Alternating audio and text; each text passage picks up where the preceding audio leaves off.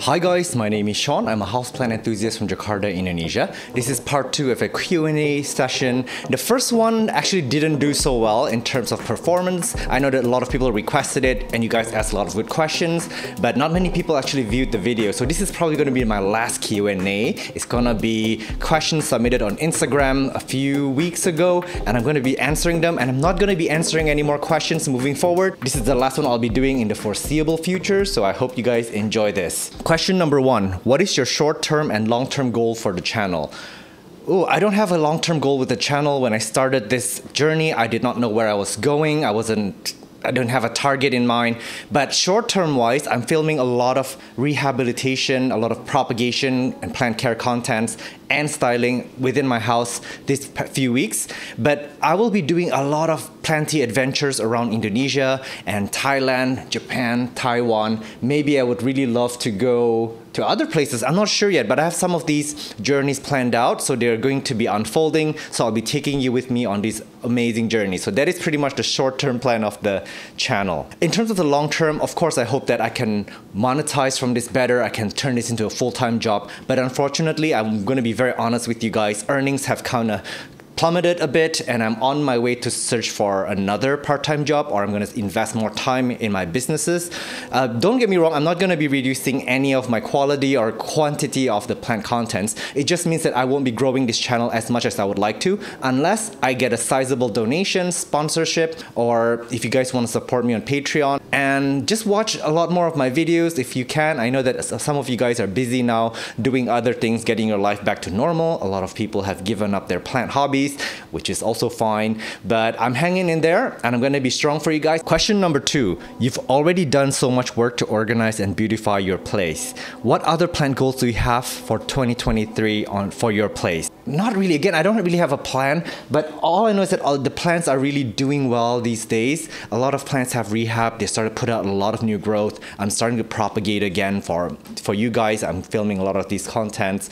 So I don't really have a plan. I'm just going with the flow, and I don't really have any money now to buy new plants. So if some of y'all, I don't know, I'm going to be doing a lot of tours and things like that, and sometimes people do give me some of their plants, some of these hybridizers, and I'm always very excited for that. I know Eddie, Pranoto, and some of my guests have previously given me some wonderful plant gifts, and those are ones that I really will take. If the house is on fire, that's the plants that I will take with me, and I will grow them big, and I will kind of show them in the channel when they get bigger, of course, and kind of just appreciate it. So maybe I'll be gifted some plants here and there. I do have some cheap plants that I bought recently just to fill in some of the space, just to toy around with them. And I'm filming some of the contents, but I think they're going to be for Patreons only. So I'm going to start having a paid part of the channel where people have to be a member. But yeah, I'm adding a bit of plants to my collection, but not much. So there's not a lot going on in this house. I'm waiting for things to grow out, and I'll be styling them better around the house throughout the year. So I'll be doing a lot of styling contents and a lot of updates. A lot of plant content creators are building large terrariums in IKEA greenhouse cabinets. Would you ever consider doing a similar setup to your home? I have been dreaming about it all the time. I wanted to do like some tanks, some terrariums. Unfortunately, this area here, this back area, is kind of a terrarium on its own. Like, I was just filming last night that we got 99% humidity in this space just by the simple act of closing the doors to this space and keeping the fan running. So it was about 26 degrees Celsius and 99% humidity last night. Of course, I cannot do that all the time because I don't want mold and stuff to grow in this room, but this room is actually a large terrarium on its own, if you know what I mean. But I would really love to do some of the smaller things, grow like all these terrarium plants, but these cost money to set up, and these plants will also be quite an investment. So right now I'm in no position to do any of these projects. What do you do when you're not working in your free time? Well, I go to the gym a lot, and I'll be traveling quite a bit to some plant shows, plant nurseries, and I'll be with my family. We're gonna have some family vacation. We haven't had that in like 3 or 4 years since COVID. I do cook quite a lot, and I watch a lot of YouTube videos on like self-help in terms of aromatherapy, cooking, and all that stuff. And I've been doing that for the past few years. So I've just kind of been building my skills, experimenting, and doing what I can, building things and creating things, and just, I don't know, I'm pretty much an introvert. I rarely hang out with friends, and I don't date. So yeah, I pretty much keep to myself. I spend a lot of time with my plants, and I really love it. Which plant at your house is breaking your heart or on the struggle bus? that would be the Hoya linearis. Oh, I've given up on that Hoya. It's still there. It's still like hanging in there. It's got 1 foot in the coffin already. I've been struggling with it for a long time. I keep propagating it, trying to save it. It does require cooler climate. It does require consistent watering, which I cannot provide. And it's very, very pest prone in terms of mealybugs. So it's something that I'm really willing to let go at any time now and not gonna get again. And a lot of you guys do well with Hoya linearis, especially in cooler climates in Europe and the United States, but unfortunately they don't do well here in Indonesia or in higher humidity or hotter climates. Construction noise going on and some rain pitter-pattering. I hope that this is not gonna bother anybody. But yeah, the Hoya linearis is one that doesn't do well in my climate.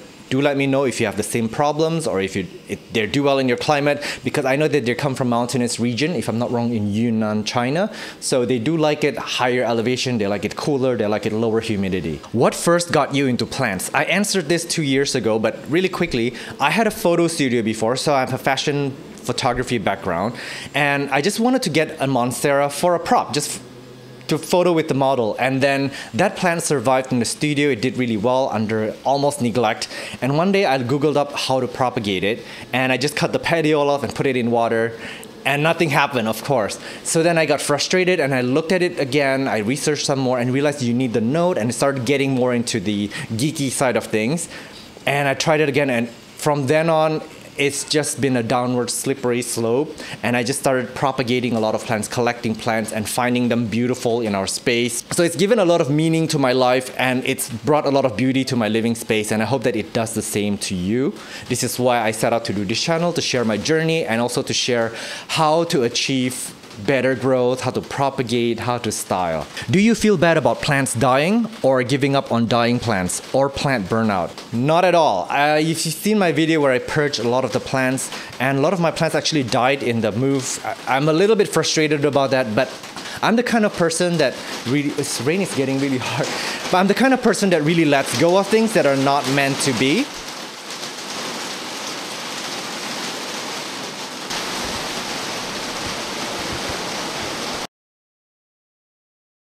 Alright, so as you can see, we had a change in environment because it was raining at the time. And just so you know, that setup took me like an hour to do.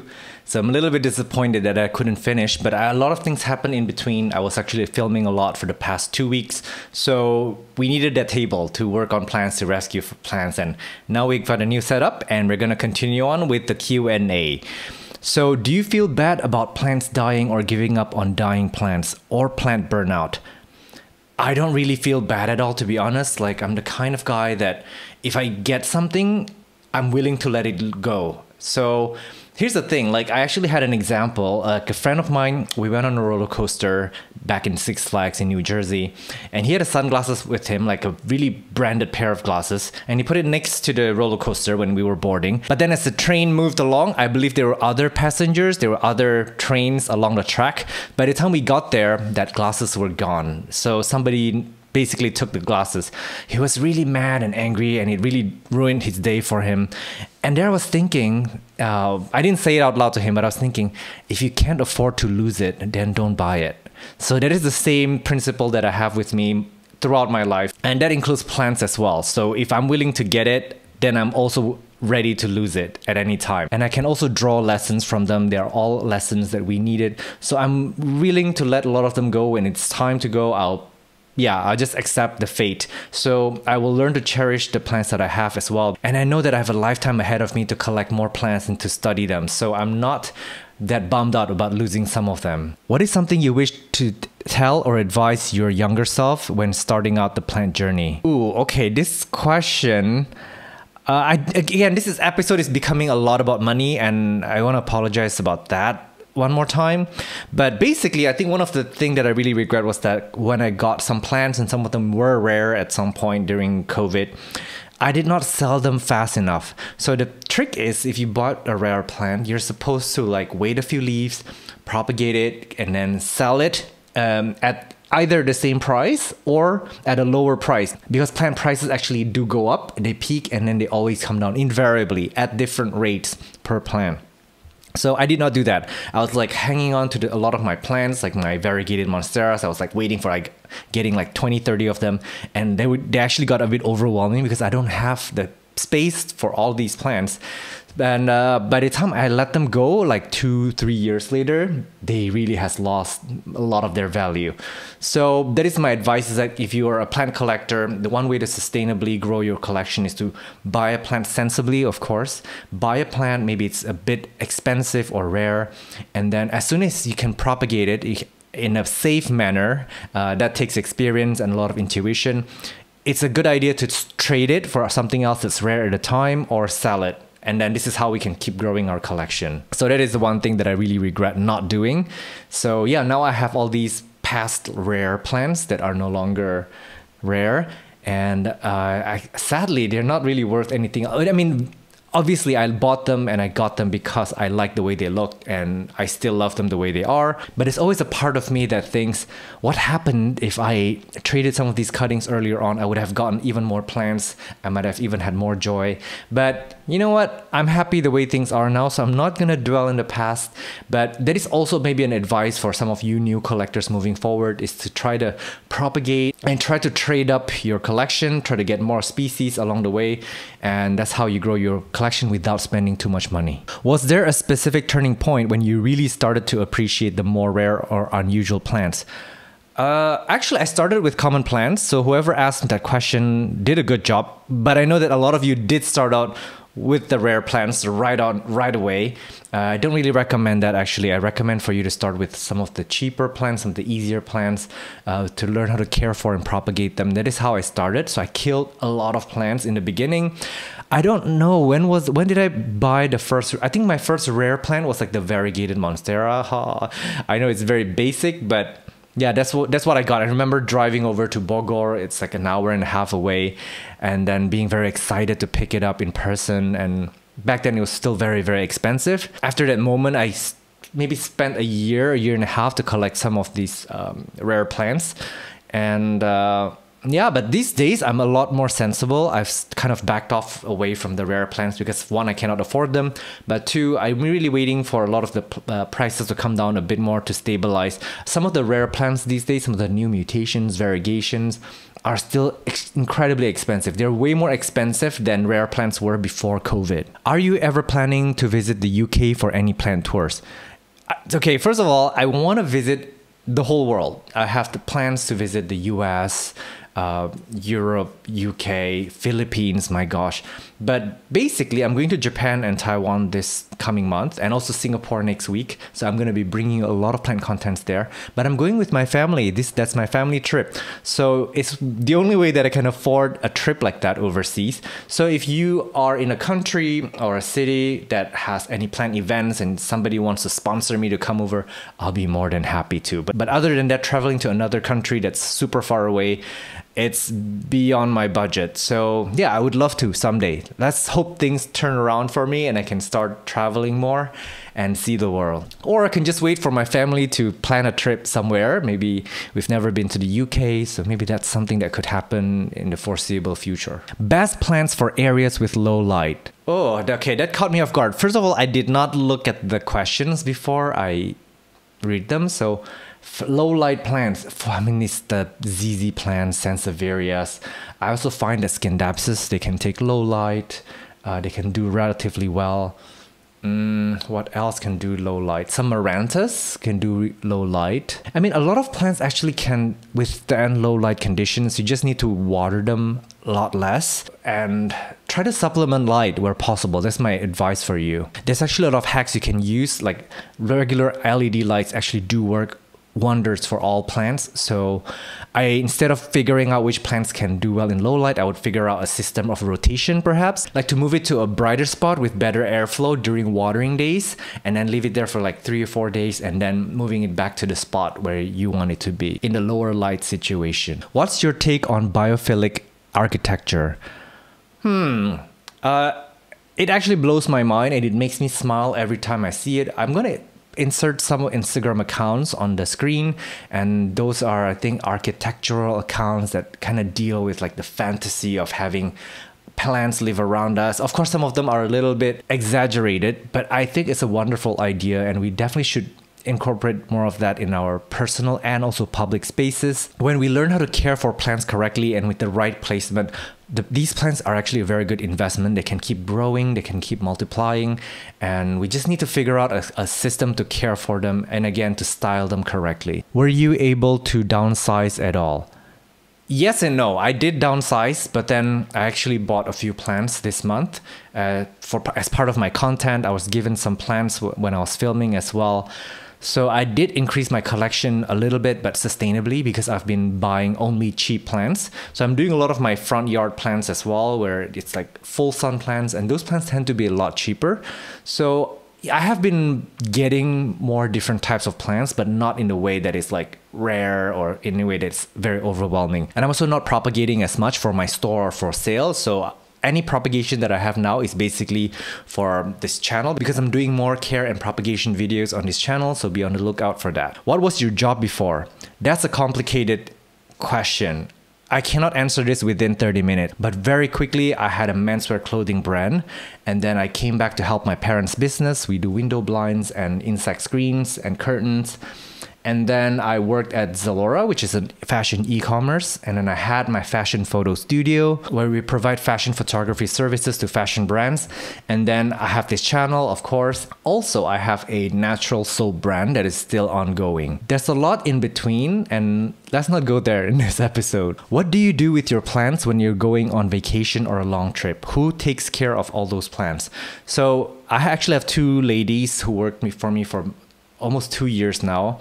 They help me with my other businesses, and they also help me clean the house sometimes. Like when we're shooting like this, I actually leave it because it's 11 p.m. at night now. So in the morning, they would come in and they would kind of put things away, and they would help me water the plant, manage the plants. So when I'm not here, when I'm away, these are the two girls who are helping me take care of everything: the front yard, the backyard, the propagations, and also like just daily cleaning of the house, and also my businesses. They're helping me pack, they're helping me do a lot of administrative work as well. So they're quite important in my life, and if you're watching this, which I don't know if you are, I bet you're not, I want to thank you guys. Will mildew build up behind the cocoa fiber wall? Good question. A lot of people have that concern as well as I do.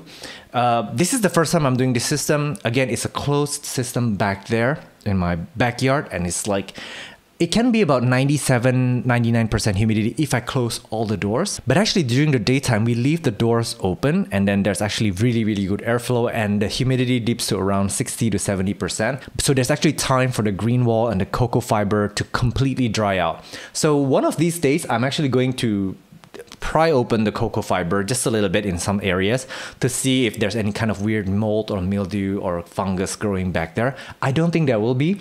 Again, one more thing, these walls outside, they're painted with waterproof exterior paint. So they're meant to repel rain and I guess mold, fungus, and all that stuff. What's your favorite plant? Oh gosh, I'm really crazy about this Dieffenbachia that I got it's over a week ago. It was a steal, so that's number one. I got it very, very inexpensive, and very beautiful marking. I've always wanted it. I've seen it around, so it's not rare or expensive, but it is hard to find. So I'm glad I found it, and every time I see it, it's just so stunning. But it's huge, so it's one of my larger plants, and I struggle with it. I don't really have a lot of space here for larger plants. So let me see, I might actually propagate it and try to get like smaller plants out of it, and maybe like get a bushy pot of like this Dieffenbachia. But let's see. But that is my favorite plant currently. I'm curious about the lighting you have here. It is beautiful. Also interested in pest control for this area. I think you meant the area where I did my last Q&A. I can show you what it looks like in daytime. It basically gets a lot of natural light from the window. There's also LED lights that come in on the living room, and they're on, I think, about 16 hours a day. They're on timer, so they come on and off. So this natural and also this artificial light really, really helps the plant thrive in that area. And with pest control, I actually do take them outside, like in a group, and just hose them down with like fungicide and pesticide, as neem oil pretty much, and leave it there for like overnight, and then I bring them back to their spots. It is a bit of a tedious work, but again, I have those two girls to help me out, so it's actually quite manageable. And we do it every 6 to 8 weeks. So it's not very often that we do it. And we actually have not, knock on wood, we've not had any pest infestation in this house. We've been treating pests just throughout the collection, again, in rotation, every month, I don't know, we don't have a schedule.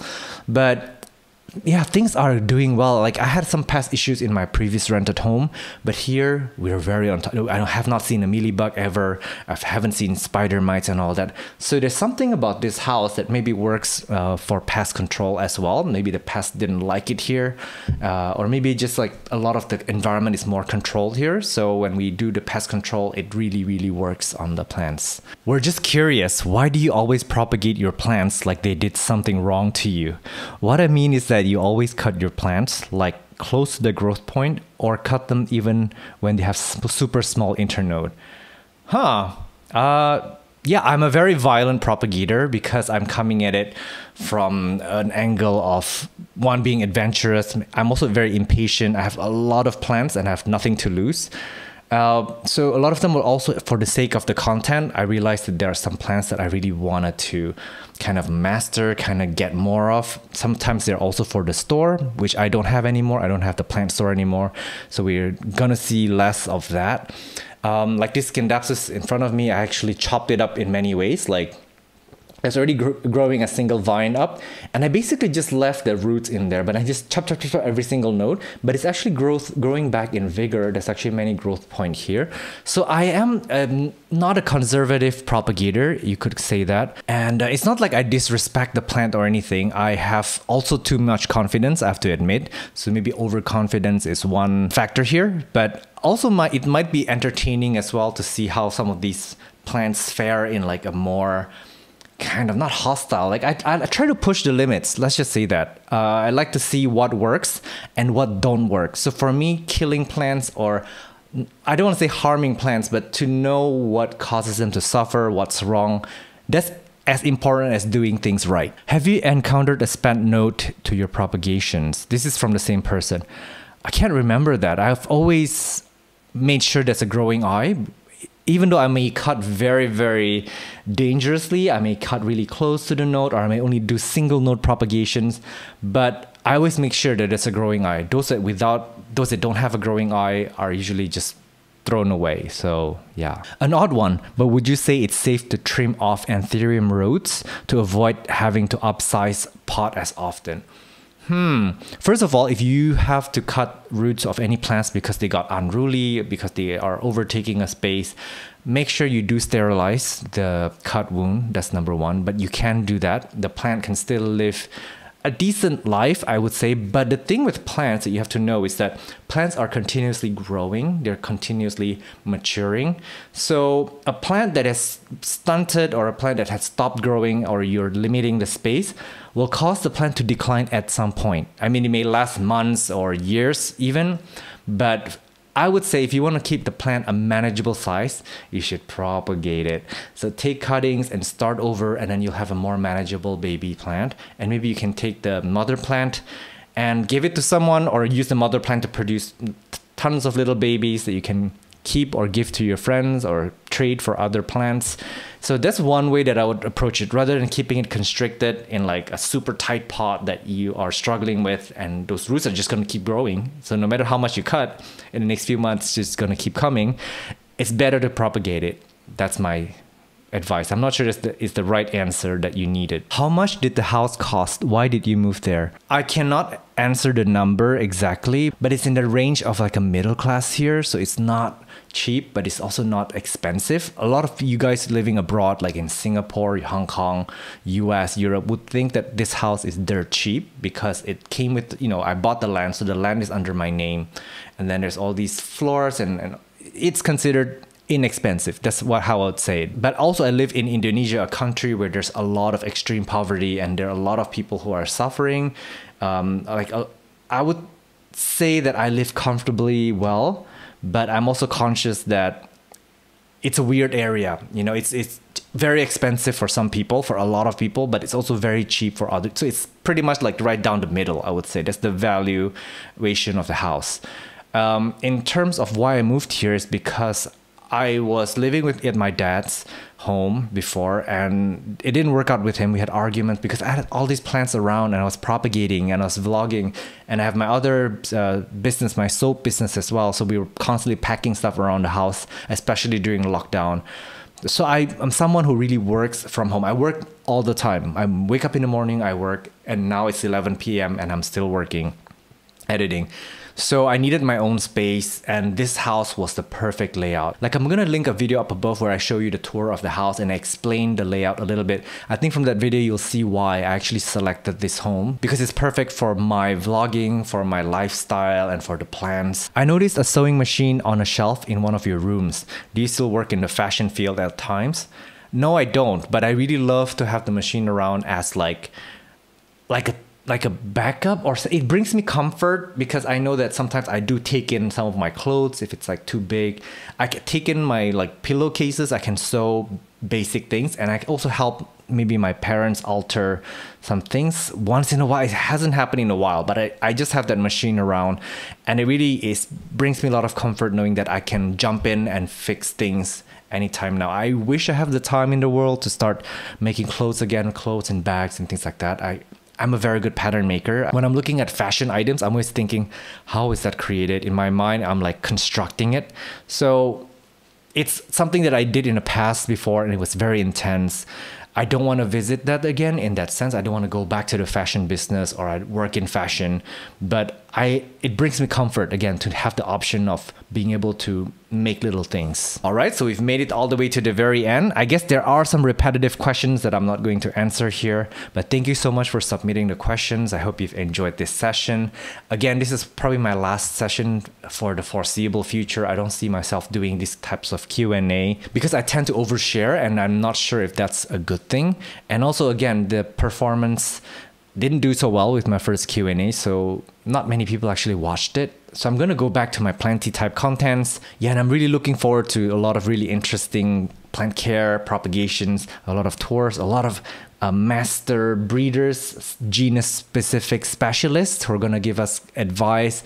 Again, I'm going to be traveling overseas too, so I'm going to see what the plant markets in Japan and Taiwan looks like, go to their local plant stores. And before I let you go, I know not many of you actually watch these videos all the way to the very end, and thank you if you do, but I'm actually releasing some exclusive videos for my YouTube premium members. This means that people would have to pay to access these videos. Then if you're a Patreon member already, I will also be uploading these videos on Patreon, so you can actually view some bonus contents. And I don't want to put some of you off by limiting some of your viewing options, but these videos are not educational. They're just supplementary content, because I believe education should be free. It should be available to everybody.